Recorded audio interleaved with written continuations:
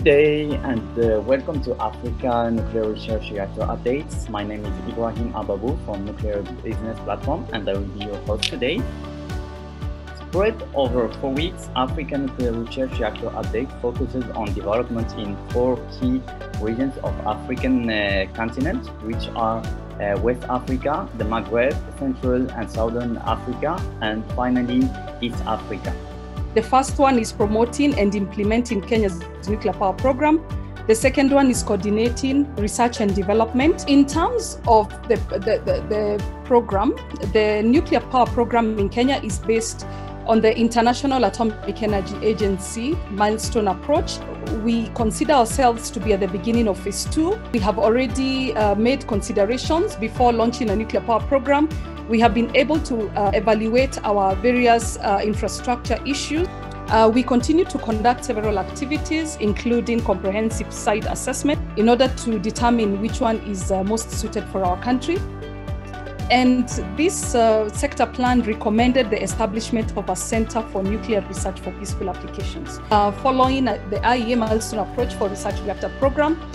And for this structure, we are actually at the end of phase 2, where we are almost completing a feasibility study. Our project has a potential siting in the Konza Technopolis, and we expect that the construction and full power operation to be in place by 2030.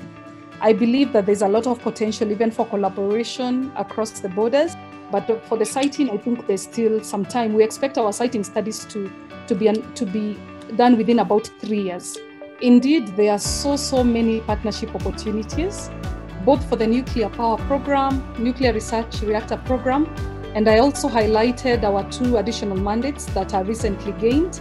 That is for coordination of research and development, as well as capacity building for the energy sector. In East Africa, and Uganda in particular, is most welcome.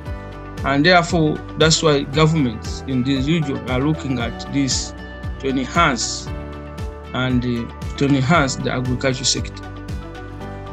In this regard, the country has already endorsed a nuclear power program with the intention of establishing nuclear power plants for electricity generation. So, in Uganda, we plan to undertake feasibility studies by 2020. We are pursuing all those aspects you highlighted, the feasibility studies, milestone approach. And once we have the political support and the social support, then there is nothing that can hinder any development of these installations, because we regard them as key factors in contributing toward the socio-economic transformation of our countries. Thank you. Thank you very much, Noah. Question here, you already mentioned the challenges, but Stephen is asking great progress in Uganda. What challenges do you see as you embark on your program? So the challenges you are facing, not general challenges, but specific to you. Yes, I highlighted on these challenges generally, which also affect us.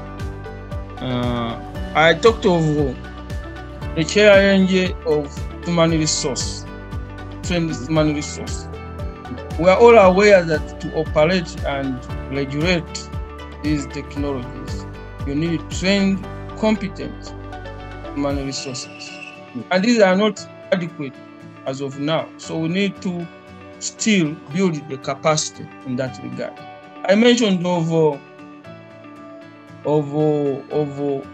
legal institutional framework. These are not in place yet. So since they are not in place, you cannot move any further without them. You have to first establish them. And you may agree with me that to come up with a law, it can take years because of the processes, although this depends on the different legal systems in different countries, but in ours it's quite long. By the time it reaches the president to assent to the law to be implemented, it can take quite long. And when it comes to nuclear, as I said, nuclear technologies of this caliber, nuclear research reactors, nuclear power plants, still there is stigma among the public, among the masses. It's not that you wake up one day and say we are establishing this and it is established. You need to have to do some groundwork. You must get the socialized things I talked about.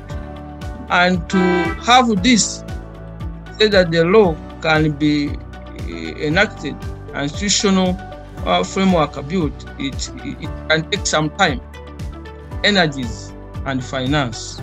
So these are some of the challenges. But despite those challenges, once there is political commitment, then it is easier to surmount all this. And that means there is always light at the end of the tunnel if we are to transform our economies.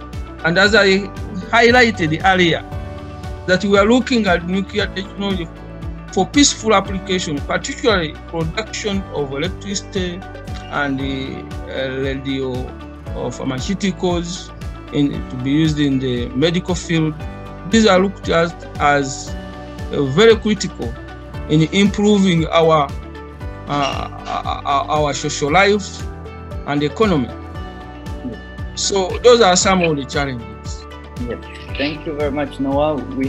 And you mentioned that about nuclear power plant for electricity generation. Is there like concrete plans ongoing right now?